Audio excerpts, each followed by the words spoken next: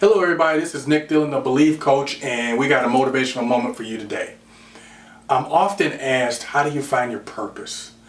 And what I, equate that to is really, how did I find my why?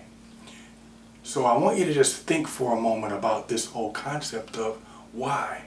Because essentially, when you find your why, you will actually find your way. Because your why is in essence your purpose.